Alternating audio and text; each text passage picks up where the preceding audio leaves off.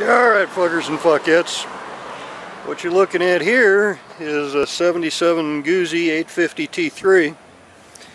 And it's not one of mine, it's one that I've worked on. The guy is wanting to sell it. So, let me get my phone out here so I can get you all his number.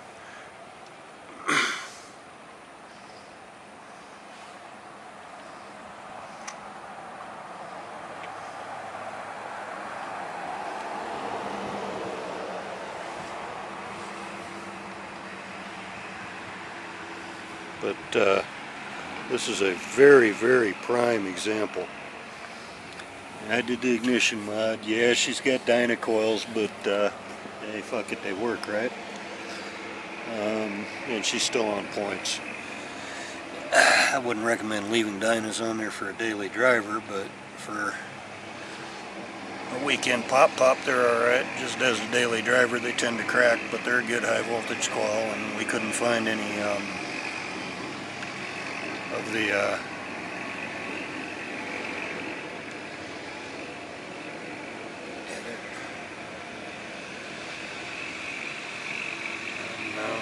contacts.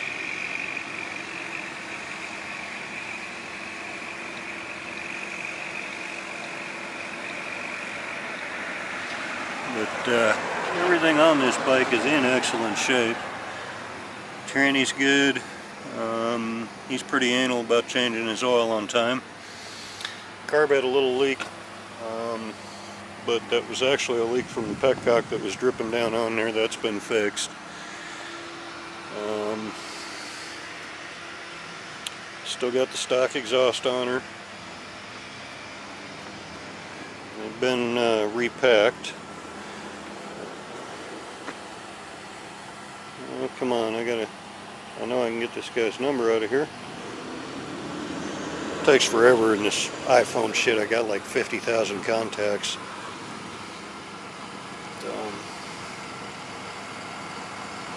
There he is.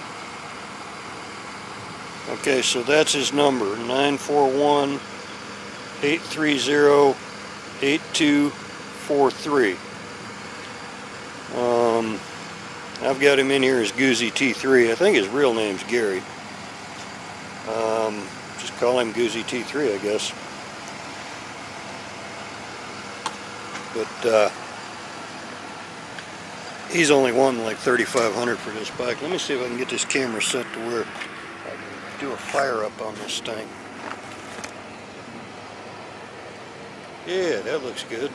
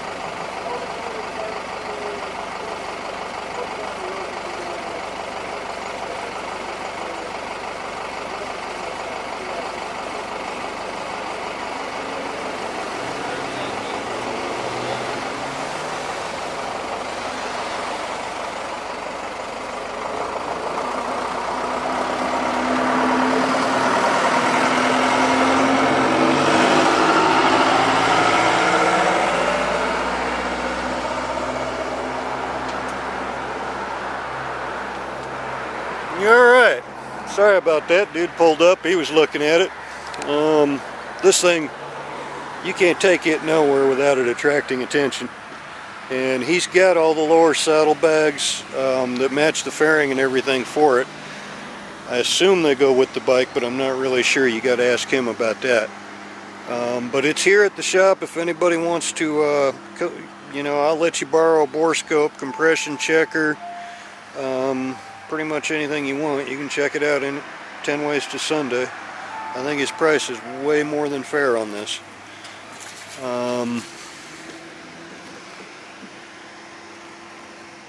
Still got all the original stuff on it.